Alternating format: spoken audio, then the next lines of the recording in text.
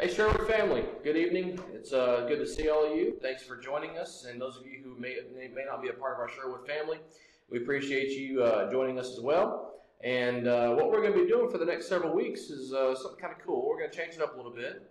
We're going to have some interviews, and this evening is an interview I've got with our brother Tim Dobbs here. My plan is to interview him and also interview Taryn and also interview all the elders. And the whole thing behind it is we want y'all to understand us and know us a little bit better, kind of become a bit more intimate with us and just open up our minds and our hearts to y'all so you can kind of see what we think about things or what kind of relationship we have with the Lord and with the Word of God in the church. That's kind of the plan here. So I've got some questions for Tim. We're going to be going through these questions, and he's going to be answering them to the best of his ability. And we'll be finished, all right? So, Tim, glad to have you here, man. Good to be here, too. This is going to be fun for me and you. Yeah, it really is. So, here's my first question for you, Tim. What is your favorite Bible verse and why? That's a tough one because, we love the Bible. Mm-hmm. And as preachers, we love it all. But I thought of John 3:16, for God so loved the world. But then I thought of 1 John 3:16. It's a lot like it. It's a lot like it. It's a companion verse to it. I just want to share with you why I like it so much. It kind of capsulizes the whole big picture of everything, really. But it starts out in 1 John 3:16. This is how we know what love is. I mean, we don't know what love is by the movies, right, or the media, or a lot of times, from people. Mm-hmm. But this is how we can really know what true love is. Jesus Christ laid down his life for us. So there's three things there about love that I want to quickly mention why I love it so much. Jesus Christ laid down, which suggests voluntary action. Yep. So love is voluntary. We do it because we want to love, and Jesus died on the cross because he wanted to lay his life down. It's voluntary action. Laid down his life, which when he gave his life, he gave 100%. He gave all he had. So love is volunteering to give 100% to help another person out. Mm-hmm. And lastly, Jesus Christ laid down his life for us. And we're just sinners. Yeah. And in the book of Romans, we're told, while we were sinners and ungodly, he died for us. That's right. So love is even giving 100% to loved ones and even enemies. It's just such a powerful verse. But then it gives our responsibility in our part, and we ought to lay down our lives for our brothers and sisters. So it talks about Jesus' love for us. He died on the cross for us. But now we're morally obligated as Christians to do the same thing. Yeah. Give that 100% if we need to save a brother or sister. So it's a powerful verse, one of my favorites. It speaks about God, speaks about us. That's right. You sound like a preacher, man. Taking one verse and breaking it down to 3 points. That's very preacher-esque of you, Yeah, I've preached that verse many, many times. Oh, Probably more than any other verse. If I'm traveling or something and I preach, I just love preaching that passage. You need to have a sermon in your back pocket, That's right. It's always good to have. Okay, what's your favorite book of the Bible and why? That was a hard one, too. Mm-hmm. But if for some reason, I was going on a desert island or in prison, they said, you can only have one book. Yeah. I thought just one of the Gospels. Okay. The Gospels, that section of all the Gospels, because it's all about Jesus. And it doesn't get any better than that. When a new convert comes to me and says, how do I start? What do I need to start reading the Bible? I always say start with the Gospels. Yeah. Because it's all about Jesus. People who have been a Christian for 50 years may ask me, hey, I'd like to do some Bible study. Where should I start? Read the Gospels. It's just, all about Jesus. I remember I became a Christian at 21, had never opened the Bible ever. And the preacher there that converted and baptized me said, just go home and start reading one of the Gospels. And so I was reading it for the first time, and I just wept. Oh, man. Because it's just that powerful, yeah, the Gospels. And Jesus is the heart and center of it all. You're right. I like it. So any one of the Gospels. Any one of the Gospels. And it's funny because I'm kind of the same way. If anybody asks me, especially somebody who is trying to become a Christian or, just trying to get closer to God, the first thing I always tell them is go to the Gospel of John. That's right. That's where I point. Gospel of belief. Yeah, that's right. Gospel of belief. Powerful. I wrote these things to you so that you may believe. John That's right. 20. You know, I love it. Absolutely. You know, sometimes I'll say, go ahead with Genesis too, you know, but at the same time, be reading through Genesis, be reading through the Gospels as well. Yeah. Get a good balance. You know, you get to see a lot about Jesus in the Gospel of John. There's a lot of theology there with him being God and him being him at the same time. But also, here's who I am. I'm the great shepherd. That's right. I'm the door. I'm the gate. You know, I'm the living water. I'm the bread of life. And so you get this whole picture. That's right. Out of the Gospel of John. But you're right. I like that. Any one of the Gospels, man, you get introduced to Jesus. Yeah. From his birth. That's right. You know, and all the way to his death. And I like to look at how he interacted with people and how he changed people's lives that he met. And he did. He's a perfect personal worker. You know, he's perfect. Absolutely. Great books. All right. So why did you decide to get into ministry? Well, I wasn't a Christian up to 21. Okay. And at that point, I had visited a lot of churches, you know, growing up. You know, we went to a lot of churches, but it was all so confusing, mass confusion. You know, Methodist Church, Baptist, Catholic, and all. It was just, and so at that point, by the time I was 21, I wanted nothing to do with church, Jesus, Christianity, the Bible. But then I went into a little Church of Christ, mission church in Nebraska. And I remember the preacher there that day, he got up there and just held up the Bible. And just held it up and said, listen, in this world of confusion, we can know the truth. There is just one truth, and that blew me away. And he said, it's the Bible. In the midst of all the religious confusion in the world, we can just put aside all denominational doctrines and man-made creeds. And that's the thing that appealed to me, just the Bible. There is one truth, we can know it. And there's just one plan of salvation, it's in Jesus. That's right. And one home in heaven. And then he preached the gospel plan of salvation. You know, you just hear, believe, and repent, confess, and are baptized. And said anyone can follow God's plan of salvation. Right. Anybody can understand it, follow it, and then we're just Christians. So it blew me away, and I said, man, that's something, I love it. And I just wanted, you know, the day I was baptized is the day I said, I'm also going to get in the ministry. Oh, really? Because I said, everybody needs to hear this. Oh, wow. Because the world is full of that confusion. People don't know that there is just one truth and one book, the Bible, one plan of salvation. You just become Christians. Yeah. So I was so sold, that was it. I was going to be a preacher after. That's cool. After that day. You know, and you're right. This is the standard. It's where we get our start in life. It's where we get the love of God. It's where we get the idea about what love is. And so it's kind of interesting how so many faith groups have a creed or a pamphlet. You know, here's what you also believe right here. And that's right. We teach this too.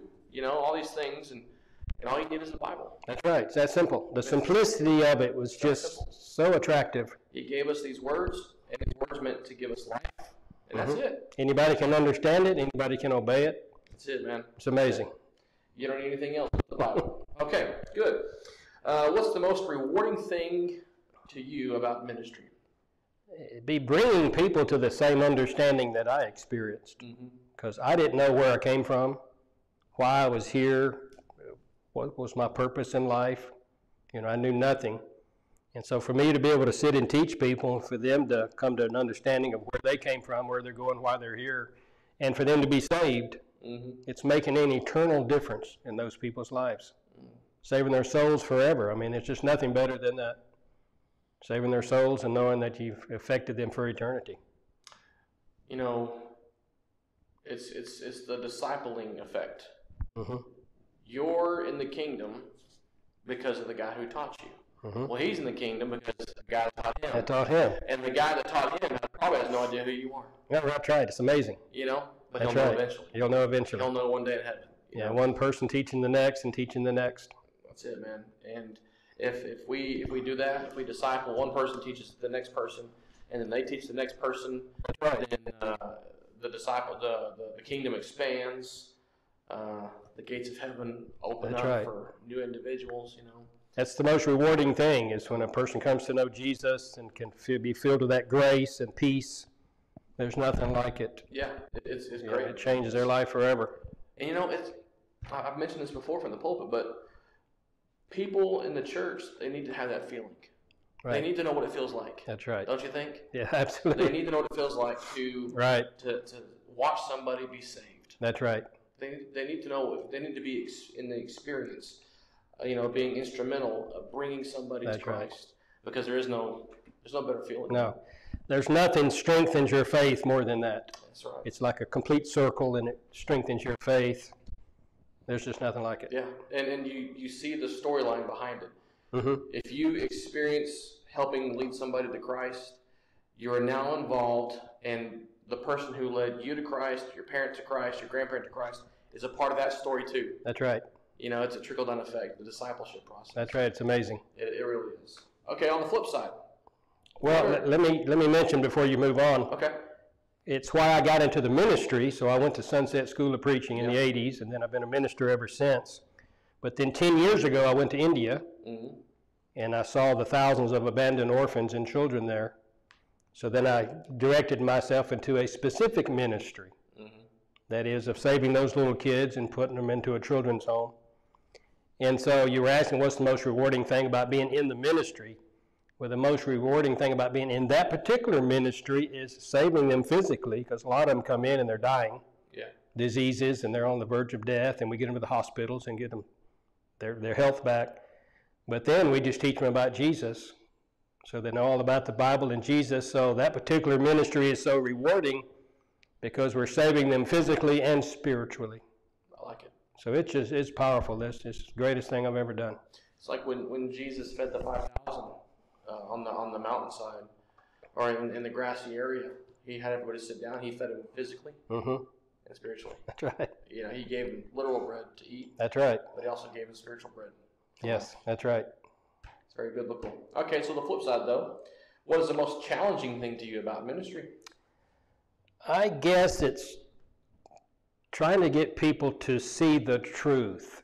And by that I mean all of us have preconceived ideas. We have a worldview that we grow up with from school, media, parents, we're all taught. And we have this worldview that we all look through. It's like a screen door or a screen window. We have a screen, and as we look out, look into the scriptures, or look at people, or look out into the world, we're looking through that screen. Yeah. Preconceived ideas and a lot of things that are false worldviews and that sort of thing.